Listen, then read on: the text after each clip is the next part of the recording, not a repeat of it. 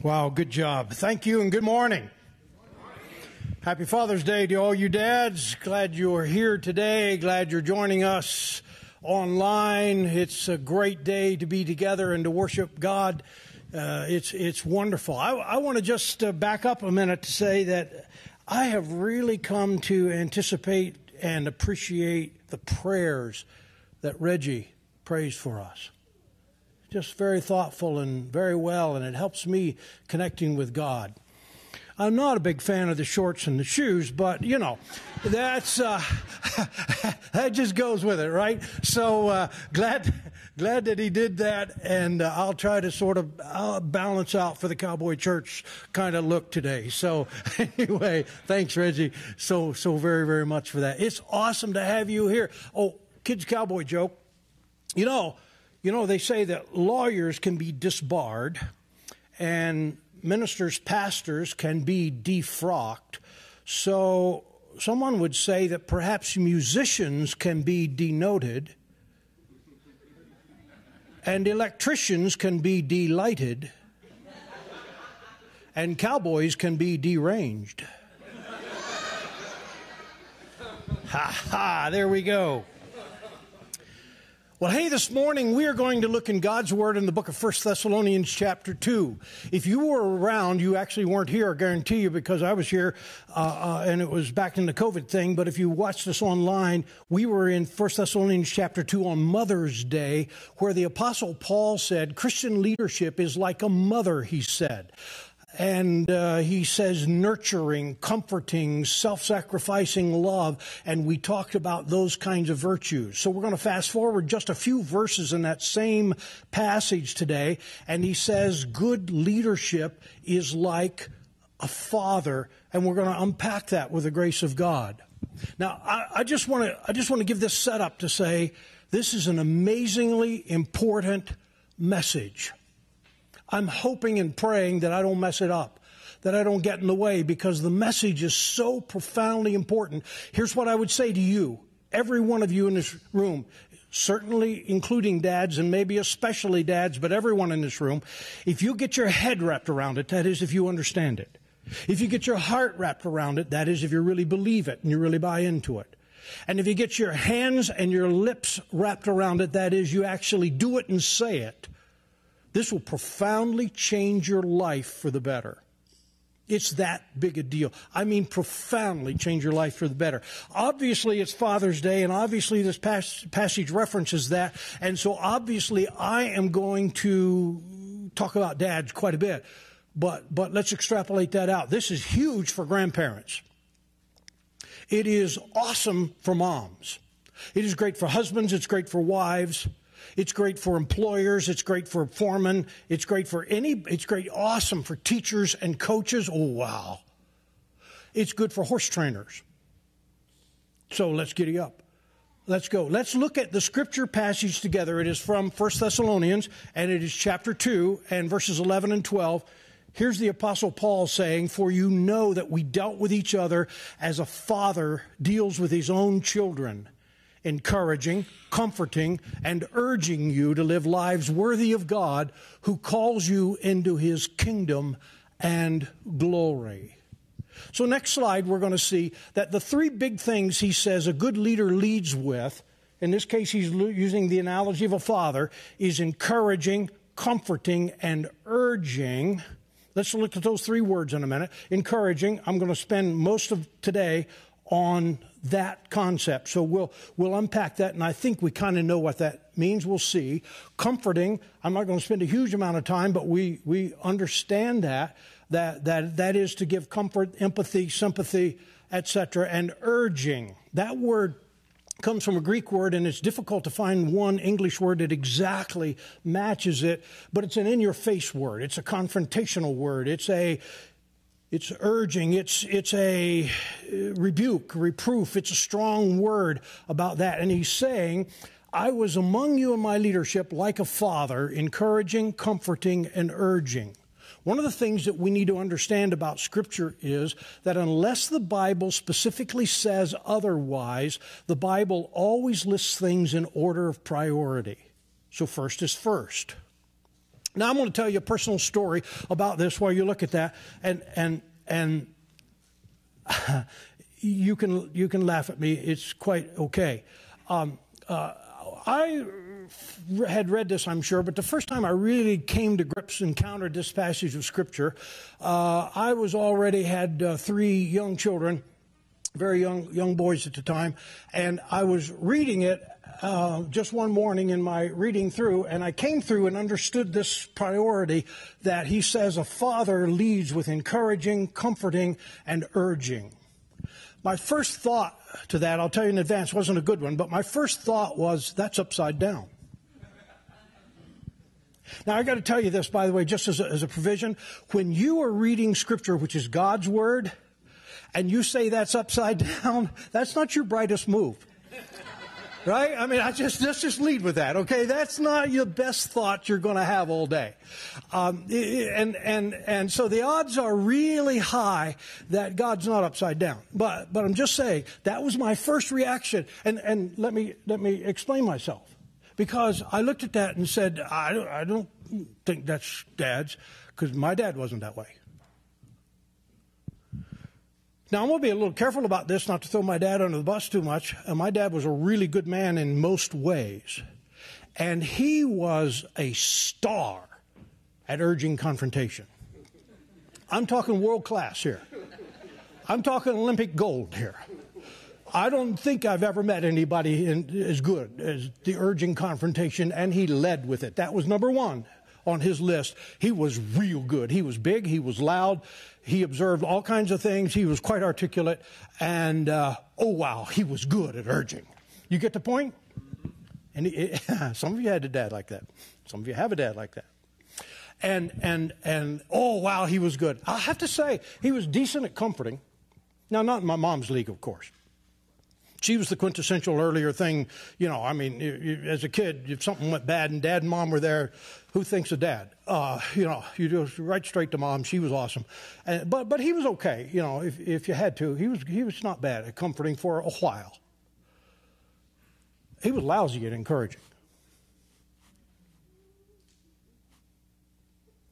Never in my whole life do I ever remember my dad telling me that he was proud of me, or that he thought I did something really, really well.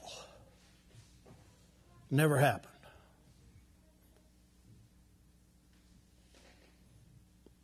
Some of you know my dad who never knew my dad. You had a dad. Wow. And so I said to this passage, that's upside down.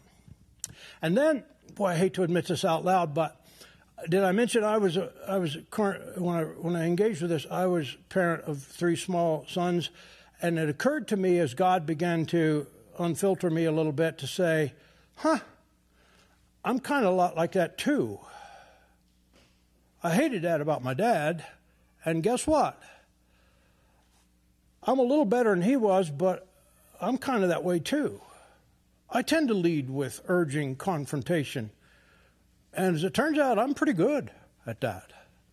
I mean, I learned from the best, and I paid attention, and I'm halfway decent at comforting, and I'm better at encouraging than my dad was, but boy, I'm not that good, and I sure don't lead with it. Hello? Are you with me? Are you listening to dads? By the way, there are moms that could hear this too, just for the record. I'm just saying. So the more God began just working with me in this passage, the more I came to say, guess who's upside down? It's not God. In fact, I remember just saying out loud to God, well, one of us is upside down. And who has the better track record here? So, bummer. I'm upside down. And I need to, by the way, this is a side road. If you read the Word of God and hear the Word of God, you will have this happen to you every once in a while. You will have to say every once in a while, one of us is wrong. I wonder who that would be. And if you're humble enough to recognize it's not God, I got to shape up here. I need to reevaluate some things, reshape some things. Well, that's what happened to me. And I started working at it. I started saying, man, I just got to get better at this. I got to pick this up. I got to lead with this. I got to be encouraging and comforting. So I'm going to fast forward a few months after that. And I was actually feeling fairly good about myself until this happened. I've seen it now in lots of different places, but the first person I heard it from was Dr. James Dobson, who said that it takes 5 compliments, affirmations, encouragements to equal 1 criticism. Oh, there's a bad day in my life. See, I was up to a 1-to-1 ratio and feeling actually pretty good about myself because this was a major improvement. You with me? And now I'm here and I got to go to a 5-to-1 ratio. We've already established that my first thoughts are often not great, right? Here was my first thought. My boys don't do that many good things. That was my first thought. Okay, sorry, but that's just the way that was. And then I started thinking more and finally came up with these kinds of conclusions is, A, if I'm going to get to this 5-to-1 ratio thing, I've got to let some stuff slide. Ooh, that's not good. But I got to pick and choose. There's some stuff that just doesn't matter, as it turns out. See, this is one of the advantages, by the way, of being a grandparent instead of a parent. You figure it out by now, whatever. They'll get over it in a couple of years, and I can wait it out. I'm good. It's cool. It's all right, see. As a parent, you think you got to fix it. You know, I got to fix this now or this child's run for life. As a grandparent, you say, nah, they'll outgrow it. They'll be good. So it helps you with that kind of perspective. But I'm just saying, I had to acknowledge as a parent, I've just got to let some of this stuff slide. Now, my sons probably might disagree with that, but I'd let stuff slide. The other thing, though, that was more profound than that, I had to say, I've got to really start paying attention to the stuff they do well, and I've got to start verbalizing that, which means say it out loud, and I've got to build up coins in the bank. If I have to have $5 in the bank before I spend $1, oh boy, I better start making deposits. I got to put money in the bank. Does that make sense to you? By the way, are you catching on? This is more than just about parenting. If you're a teacher, if you're a coach, if you're an influencer, if you're a husband, if you're a wife, if you're a grandparent, it's still the 5-to-1 ratio just works. And so I started saying, wow, I got to do better than that. Now, I'll just be honest. I didn't always achieve 5-to-1, but let's be honest, neither did my sons. Okay. I mean, they had days when they weren't 5-to-1 either. So, you just got to, but I just started working at it saying, I got to get better at this. I got to build up reserves. I've got to start affirming and encouraging and expressing that. I've got to start noticing. I've got to do this. Well, I just got to get a lot better at this. You understand?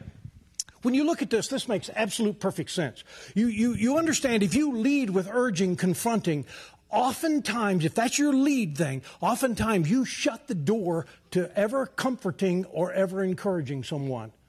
You just will never get there. Hello? But if you lead with encouraging, almost everybody likes that. See? Even the people who tell you they don't need it, they need it. Even the people, tough old cowboys that say, I don't care what anybody thinks. Oh, yeah, we do. You sure we do. Absolutely we do. We all need it. We all need encouragement. We all love encouragement. We love for somebody to give us hope. We love for somebody to tell us that something we did was done well. Amen? You see what I'm saying? Did you notice this morning I led with Reggie and said how good his prayers and stuff were before I got to the shorts thing? You noticed that, right? See, so that's it's a good example. See, there was encouragement, Reggie. You do a good job praying. If you just dress better, that'd be good. But I just say, I can't resist the urging, but I'll lead with encouragement. See, you see what I'm saying? I just tried to model that. See, but because I encouraged him, see, then he thinks the short thing is funny. I think he thinks that. See, but if I led with that, then he might never hear the other. Does that make sense to you? So see, this makes, by the way, God's really bright. Like he really is smart. He really makes sense. And he says, lead with encouragement. I got to tell you, that's true in your workplace, in your classroom, in your team you're on, in your family. I got to tell you, that's really true. Lead with encouragement. It's awesome because we also know the old adage, horse trainers know this, that what gets rewarded gets repeated. John Lyons taught me something about this that was really helpful to me. Because I knew early on that, for instance, I'll just use this model. We don't like horses that are high-headed. We want to put a halter bridle on and a horse, especially a tall horse, stick his head way up there. And some of you who are height challenged have a difficulty reaching that. And so you want a horse to know how to lower his head to stick it in a halter bridle. That's the object, right?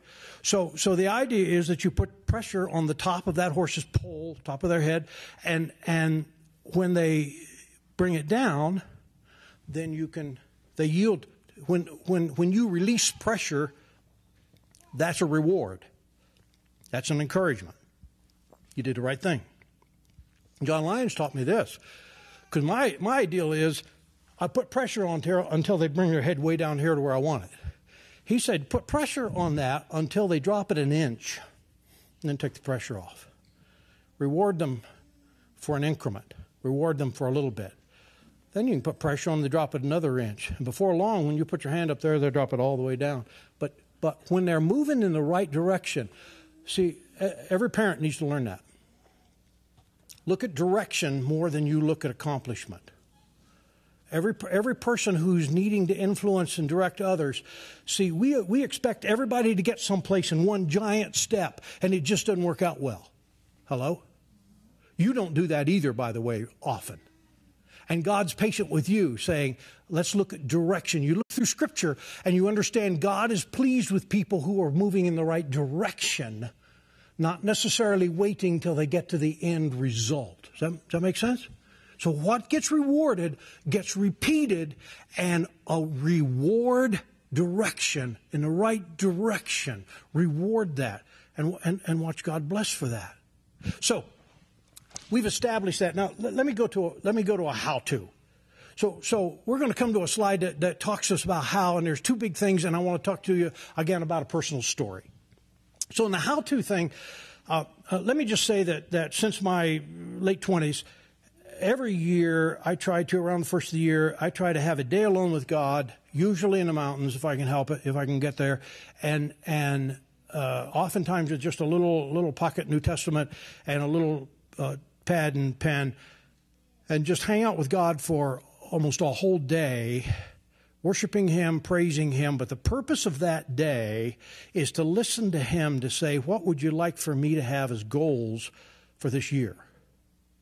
And specifically, what area of my life do you want to grow me to be more Christ-like? What area of my life do you want to help me to change so that I can be more like you? And I've been doing this for a ton of years, and he still has projects. That's the interesting thing. So I may live to be 150 before he runs out of projects. I don't know. But I'm just saying, he has projects. So let me tell you about this journey, for instance, to illustrate this. So a number of years ago, I was actually at that point pastoring a large church in Gillette, and I was up in the Bighorns, a day alone with God. And God began just to whisper to me and just impress on me that my goal for that year was to become a more encouraging person. Not just in parenting, but in all of life, just to become a more encouraging person, a more encouraging leader. And that just resonated with my spirit, and we talked through that today. I read scriptures about it, including this scripture, and wrote down some things. And so let me just say then that I set that as a year-long goal, that would be my priority of spiritual growth that year, was that by the grace of God, I would become a more encouraging person. So one of the things that meant for me is that I would pray every day, God, help me to become a more encouraging person. God, just help me. And God just began, I'd have magazines where the whole magazine theme was around becoming an encouraging person. Yeah, nice, very funny. Glad you worked it out.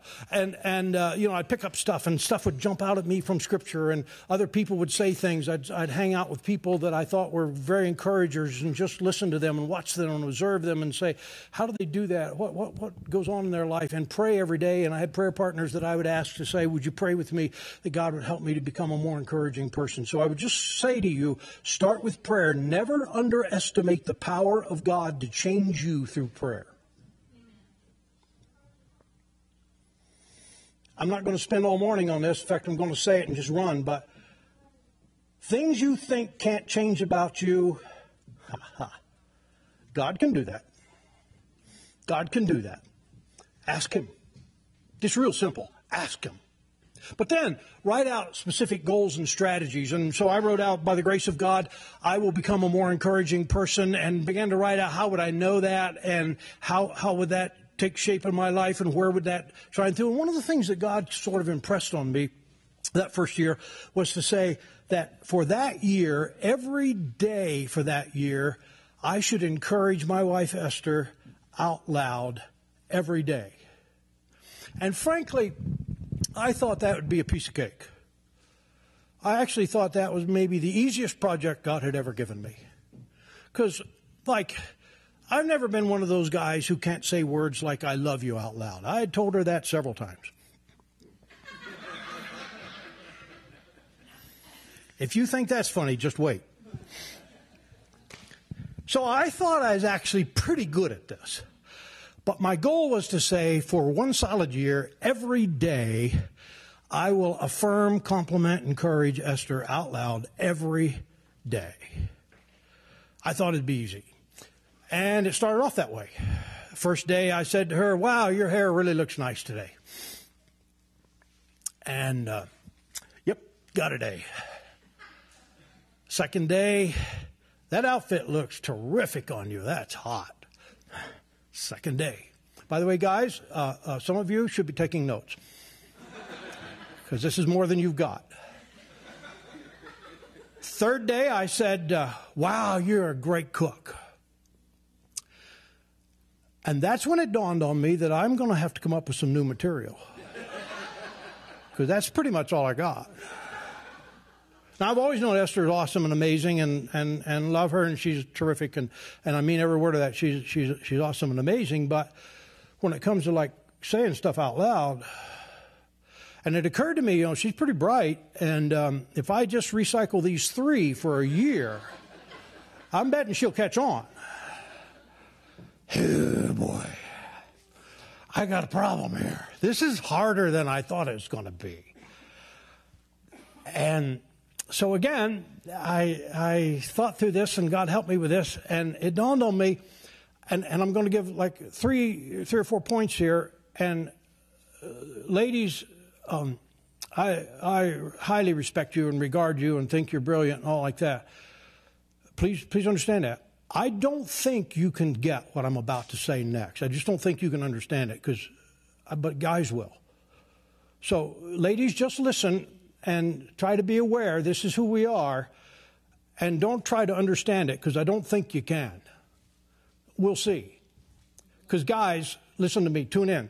What I realized, if I'm going to affirm my wife every day out loud for a year, number one, I have to notice stuff.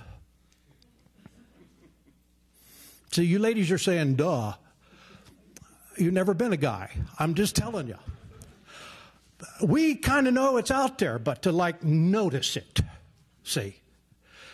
Then I have to put that into words like a sentence. Even for a guy who speaks in public for a living, that doesn't automatically transfer to home, see. Put it, and wait for it, here it is. Then I have to say it out loud where she can hear it. Now see, ladies, you think that's a piece of cake. Guys, that's not a piece of cake. You got to notice it, you got to put it into a sentence, and you got to actually articulate it, say it out loud. Oh boy. And I had figured out in 3 days, guess what? As it turns out, I had not been doing that. Oh, it was a great year. Oh, it was a good year. It changed our relationship. It changed our relationship. That's been a lot of years ago. It changed our relationship. I habitually notice more and articulate more, and so does she. You know, Jesus says, if you want something, give it away. So, by the way, ladies, did you know your husband's like this too? You know that guy who pretends to be tough and everything because he thinks he's supposed to be tough and everything? He loves it when you give him a compliment. He loves it. He may just grunt when you do that. Don't be put off by that. He may not change expressions when you do that. I'll guarantee you a week later, he can quote it word for word. Guarantee you. It means a lot to him. In fact, you being proud of him and respecting him means more to him than anything else in the world, probably. That's how big a deal that is. Hello? Did you know, dads, that your kids, this matters to them? Like, really matters to them. Your spouse, this really matters to them. Did you know, grandparents, this is huge. It's one of your huge assets to say this. It's amazing to say this. Did you know, coaches, teachers, you know, anybody. By the way, did you know that if you're over 20, some kid that's 12 thinks you're an authority on everything pretty much. So it matters to them, see. You just brag on a kid, I guarantee you can't waste that. It's amazing. So I've already told Jackson and Briska and Keaton and Lathan and other people that I was proud of them for making the honor roll. I'll bet they remember that. See, it's a big deal. You with me? So that was my first project. Next year I was back on the mountain and God gave me another project, but he also gave me part 2 of this same project, which was that year he says, I want you to especially express appreciation to the people who serve you. Like waitresses and waiters, people who work in gas stations, people who are cashiers, that kind of jobs. Are you with me? I go out to eat with people. Used to, part of my job, go out to eat lots with people, and a lot of times we would actually, you know, say grace over our meal, but I was embarrassed to do that at times because they treated a waitress or a waiter like they were a slave. Barely, not even courteous. And I thought I'd always been kind of decent, but God helped me to step it up. Now I tip okay, well, not extravagantly, but tip okay. But just simple things. This is not complex. Just say please and thank you. Every time somebody fills your water glass or gives you something, look at them and say thank you. If they do a decent job, tell them at the end, you do your job well. Thanks so much. You know, it's preposterous that people would wait on you, right? I mean, who in the world do you think you are? Somebody would serve you. Come on. Come on. Somebody die and make you King Tut? Come on. Somebody brings you water, right? So you better pay them, but you better be nice to them so they don't spit in that water. But I'm just saying. I'm just saying, people who serve us deserve courtesy and respect. Hello? And I began doing that, and oh my goodness, the reward is amazing to me. See, I'm not extravagant. I mean, if you got to eat with me, I won't embarrass you by like you know, I won't spend hours talking about how nice a waitress is, but I'll be polite and nice, and I go back, they remember me. I get great service. And sometimes if I'm like saying gracious stuff, they'll come back with me after a while and say, so you're like my pastor now, and they want to give me prayer requests. And it opens the doors because I led with encouragement. Before I say, you know, I've been out of water for 3 minutes here. You lead with encouragement. You get to, so that was my second year. My third year was awesome. It was so much fun. God just impressed on me that for the third year, my project of learning to be an encouraging person was that I should encourage 5 kids, 12 and under, every week for that year.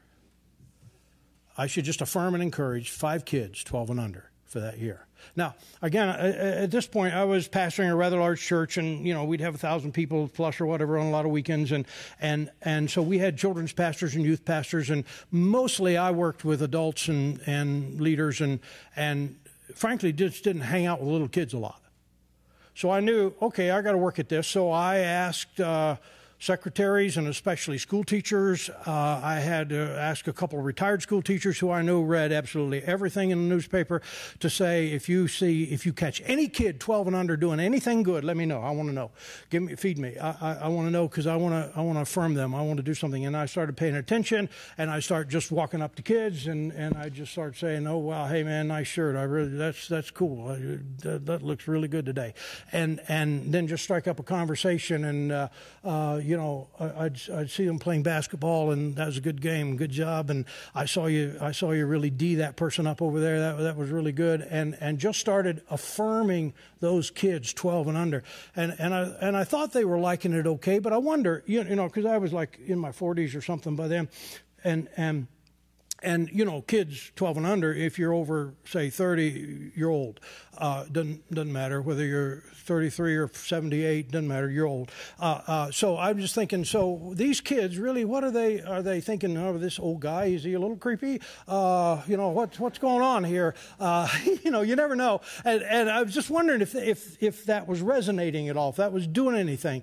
And so I was into it several weeks, and I noticed one Sunday, we had multiple services. After our last service, we were out in a lobby area that's close to this size, and there was a circle of adults there. I'm going to guess about 15 adults, and we were just standing around talking. And then I noticed out of the corner of my eye something, and started paying attention, that around this circle of adults was a circle of kids 12 and under, just standing there. And I thought, well, that's weird. Kids don't do this. I mean, they've been in church and stuff, and it's a nice day, and last thing they want to do is just hang out and listen to a bunch of adults talk about boring stuff. What are they doing? They're waiting for me to affirm them. That's what they're doing. Way cool. So I just backed out of this group of adults and started going around saying, hey, and reminding them of something I'd talked about. You did awesome on that spelling. Are you still doing that? You got another thing coming up. You did great at volleyball. You did, hey, you did. And just started one after the other, and I'd watch them grow by 2 to 3 inches. I'd spend about 2-3 minutes with each of them, and then they'd take off. Yep, they got their affirmation fix. Part of me, it broke my heart a little, because I'm thinking they're not getting enough of that at home. They're not getting enough of that in school. They're not getting enough of that other places. They're so hungry for it that they're willing to put up with being bored for a while just to get some of this. That's a big price for a kid. Hello? But part of me was like, thank you, God, for giving me this. Wow. It is so cool. I've tried to keep that up. I've tried to say, wow, that's a really, really big deal to affirm. See, some of you go this to say, yeah, well, nobody cares whether I do that or not. Lots of people would care. Lots of people would care. There are lots of people in our culture today who are starving to death for encouragement. Lead with it. Lead with it. It'll let you get to comfort. It'll let you to get to another place. So, I'm going to wrap up, believe it or not. But I want to encourage you to do something with this. Every dad, I want to encourage you today to text or call or however it is you connect, and let your kids know that you love them, you're proud of them, and it's an honor to be their dad. Moms, I know it's not Mother's Day, but it's not too late. They'd like to hear from you too. Bosses, teachers, coaches, people. If you know one other person, that person needs encouraged. I got to tell you that. And so I want to wrap up and model this a little bit. I'm privileged today to have my son, one of my sons in the audience. He's our oldest son, Wes. We've got a couple of sons who may look at this on video at some point. I don't know. So what I'm going to say to you, Wes, pretty much goes for them. You're different guys, but first of all, we don't say stuff about each other in public very much. So I'm going to break that rule today and just embarrass you. It's just tough. But I'm proud of you, like really proud of you. I love you. I'm proud of you. You're a godly man. You're a good man. You're a godly leader. You're highly effective. You're a good dad. There's just a lot of stuff you're just amazing at. And I just want you to know, I've done a couple of things that people think are successful, but to me, the thing I'm most proud of in life is being the dad of Wes and Nathan and Levi and say, wow, it's an honor to be your dad. I am so proud of that. I have people come up to me every once in a while and say, you must be proud of your sons. And I'll say, absolutely I am. I just want to make sure I say it to you.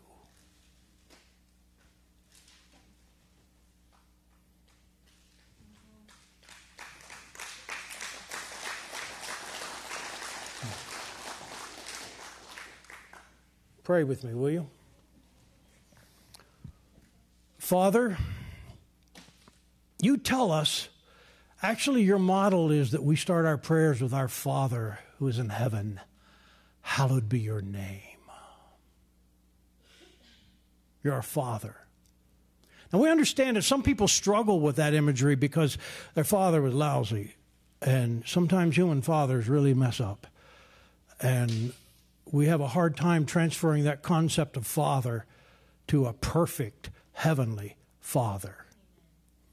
And none of us had a perfect human father, but all of us can have a perfect heavenly Father. So today, God, for those of us who had fathers who were mostly good, we want to honor and respect them and tell you thanks. And we want you, God, to be our Father. And we honor you for that. Now, God, it's certain that you lead with encouragement. You didn't come into the world to condemn the world, but to save the world. And you lead us with encouragement. Oh, yeah, you provide lots of comfort. And you do confront us when we need it. But you lead with encouragement. Help us, God, to receive that today. Help us to pass it along. Dads and moms and grandmas and grandpas and kids, help each of us, God, to understand that if we lead with encouragement, you will just bless us and open doors and relationships in an amazing way. So, God, if we're not used to this, it's a struggle to get started. But help us to get started. Help us to take that step. Help us, God, like pulling a horse's head down. If we move an inch in that direction, smile on us. And then help us to move another inch. And pretty soon we'll be sticking our heads in a halter. Help us, God, to move in the right direction. Help us to learn to be people of encouragement and to lead with it. We pray this in the magnificent name of our Lord and Savior, Jesus Christ, to whom be glory forever and ever. Amen. Amen. God bless you. God be with you. Pastor Tom, you have anything?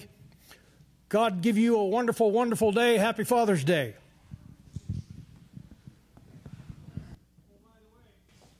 Tom wants you to hear that God loves you and that he loves you. And I kind of like you.